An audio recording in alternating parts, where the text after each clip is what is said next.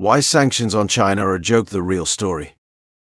Discover the shocking truth behind the ineffectiveness of US sanctions on China. In this eye-opening investigation, we expose the loopholes, strategies, and countermeasures that China has employed to neutralize these economic punishments. Learn why sanctions have failed to deter China's rise and explore the unintended consequences of these punitive measures. Picture this: you're trying to ground your teenage kid. No more video games, no more hanging out with friends. You're taking away their phone. You think you've got them cornered, right? Wrong. Turns out they've been secretly mining Bitcoin in the basement. They're bartering chores for pizza with the neighbors, and they're using carrier pigeons to communicate with their friends. Sanctions on China? It's kind of like that. Welcome, dear viewers, to this rollercoaster ride through the wacky world of international relations. We're diving deep into the belly of the beast, exploring why those much-touted sanctions on China are about as effective as a chocolate teapot and a heat wave. Buckle up, folks. It's going to be a bumpy ride.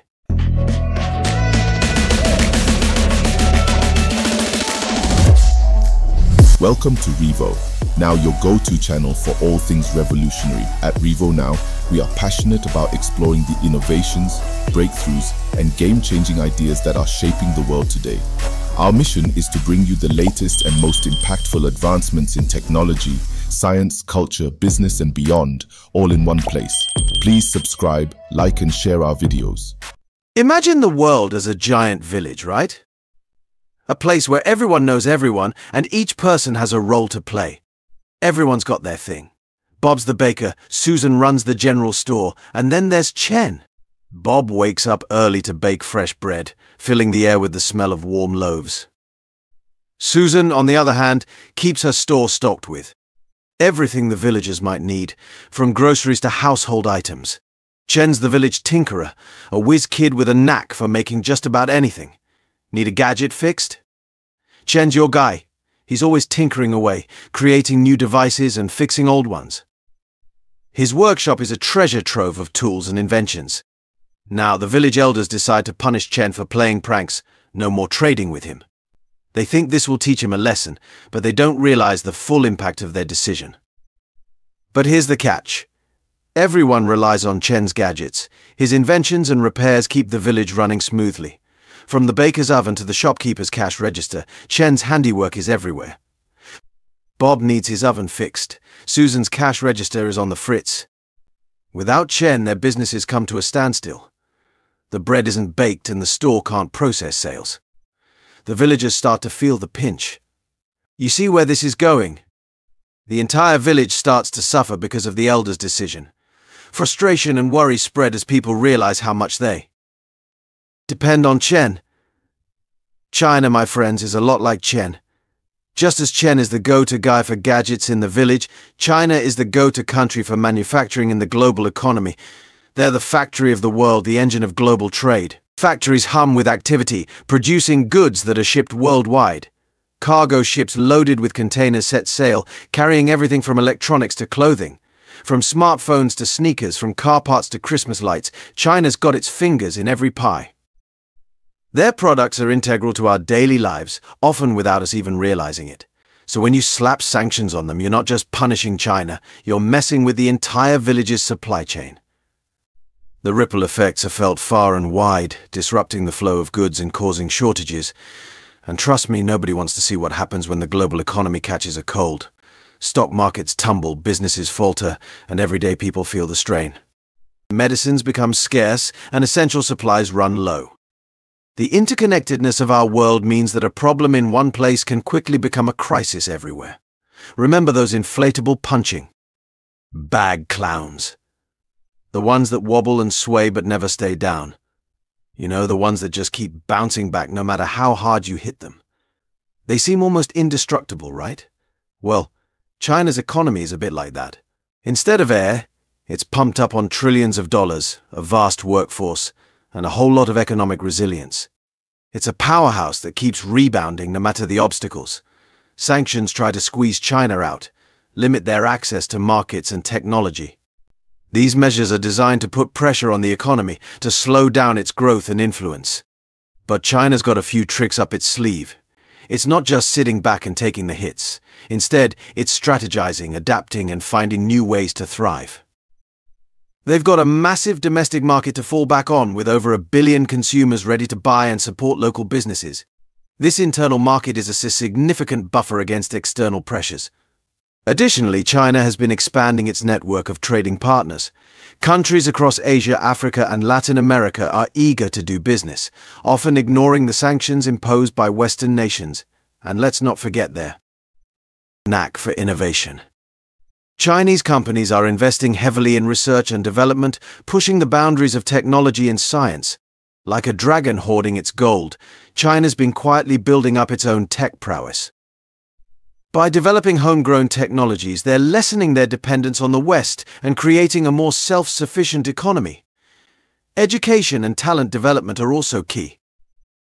With a focus on STEM education and a culture that encourages entrepreneurship, China is nurturing the next generation of innovators and leaders. Through initiatives like the Belt and Road, China is not only expanding its economic reach but also building infrastructure and fostering goodwill in partner countries. This global strategy helps to secure new markets and resources. So, while sanctions may pose challenges, China's multifaceted approach ensures it remains resilient. It's a nation that, much like those inflatable clowns, just keeps bouncing back. Let's play a little game, shall we? Grab your phone, any phone. Now, try to find one. Just one that wasn't made in China or doesn't have at least one component sourced from there. Tough, right? That's because China isn't just a country, it's a vital organ in the global economic body. Sanctions try to draw a line in the sand to isolate China.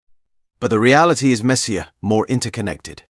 China's woven into the fabric of global trade, its threads running through every industry imaginable. Trying to disentangle them is like trying to unbake a cake, messy, complicated, and ultimately futile. Alternative avenues, bypassing the sanctions roadblock in today's interconnected world. Sanctions can be a significant hurdle, much like a roadblock on a busy highway. They are designed to halt progress, disrupt normal operations, and create a bottleneck in the flow of goods, services, and finances. Sanctions are like a roadblock on a highway. They stand tall and firm, signaling a stop to the usual flow of traffic. But just as drivers on a highway find ways to navigate around these obstacles, so too do nations and businesses. Sure, they might slow some traffic, maybe even cause a bit of a jam. The initial impact can be significant, causing delays and frustration. However, the human spirit is resilient and resourceful. But guess what? Determined drivers will find a way around, taking detours, cutting through back roads, maybe even hopping on a dirt bike to get to their destination. It's all about finding alternative routes and being creative in the face of adversity. China, my friends, is a master of finding detours. With its vast network of highways and bustling market streets, the country has developed multiple routes to ensure that its economic engine keeps running smoothly. They've got alternative payment systems to bypass the dollar, such as their own digital currency and mobile payment platforms. These systems allow them to continue trading and conducting business without relying on traditional financial networks that might be restricted by sanctions. New trade routes like the Belt and Road Initiative have opened up a plethora of opportunities. This ambitious project connects China with numerous countries across Asia, Europe, and Africa, creating new pathways for trade and investment and a knack for forging partnerships with countries who see sanctions as nothing more than a pesky speed bump. These alliances are built on mutual benefit and a shared vision of economic growth and development. You can try to box them in, but China's got a knack for thinking outside the box, or, should we say, outside the sanctions zone. Their innovative solutions and strategic thinking enable them to navigate around obstacles and continue their upward trajectory. So while sanctions may pose a challenge, they are far from insurmountable. With creativity, determination, and strategic alliances, China continues to find ways to bypass these roadblocks and keep moving forward. The journey might be more complex, but the destination remains within reach. The boomerang effect, unintended consequences of sanctions. Remember that time you tried to get back at your sibling by hiding the TV remote, only to realize your favorite show was on that night. Sanctions can be a bit like that, a knee-jerk reaction that ends up hurting you more than the intended target. Take supply chains, for example. Sanctioning China disrupts the flow of goods, leading to shortages, price hikes, and a whole lot of economic headaches. Not just for China, but for the entire world. It's like playing Jenga with the global economy. Pull the wrong block and the whole thing comes crashing down. The case for engagement beyond punitive measures? Let's be honest, folks. Sanctions are the international relations equivalent of a toddler's temper tantrum. They're loud, disruptive, and rarely achieve the desired outcome. Instead of resorting to these blunt instruments, maybe it's time for a more mature approach to engagement. Think of it like this. You don't resolve a disagreement with your roommate by refusing to speak to them, right? You sit down, you talk, you find common ground. Engaging with China doesn't mean ignoring their flaws or giving them a free pass. It means having those tough conversations, finding areas of cooperation, and working towards a more stable and prosperous future for everyone. Addressing the skeptics, can sanctions ever be effective? Now, I know what you're thinking. Revo, now, are you saying sanctions are completely useless? Look, I'm not saying they're as pointless as a screen door on a submarine, but they're certainly not the magical solution some folks make them out to be. Sanctions can be effective in very specific circumstances, like targeting individuals or small entities involved in truly egregious activities. But when it comes to a global powerhouse like China, a country deeply embedded in the global economy, they're about as effective as a fly swatter against a charging rhinoceros. The real cost of sanctions. A look beyond the balance sheets. We often fixate on the economic costs of sanctions. The lost trade, the market volatility, the impact on GDP. But the true cost runs much deeper. Sanctions breed mistrust, fuel resentment, and can inadvertently harm the very people they're meant to help. Imagine being a Chinese student who can't pursue their dream of studying abroad because of sanctions, or a small business owner forced to close shop because of disrupted supply chains. These are the human faces of sanctions, the stories often lost in the geopolitical chess game. Rethinking our approach towards a more nuanced strategy. So, if sanctions are a joke, what's the punchline? Well, folks, the punchline is that we need a new joke, a new approach that goes beyond simplistic solutions and embraces complexity. We need to engage with China, not just through the lens of competition, but through the lens of cooperation. We need to find common ground on issues like climate change, global health, and economic development. It's time to ditch the outdated playbook of sanctions and embrace a more nuanced strategy, one that recognizes the interconnectedness of our world and the need for collaborative solutions. Conclusion: a call for dialogue and debate. Well, folks, there you have it, a whirlwind tour through the wild world of sanctions on China. It's a complex issue with no easy answers, but one thing's for sure, we need to start having more honest and nuanced conversations about it. So let's hear it, folks. What are your thoughts on sanctions? Are they a necessary evil or a blunt instrument in dire need of an upgrade? Hit me with your comments, your hot takes, your fiery rebuttals. Let's get this conversation started. Subscribe to Revo now and join our vibrant community of forward thinkers, change makers, and revolutionaries.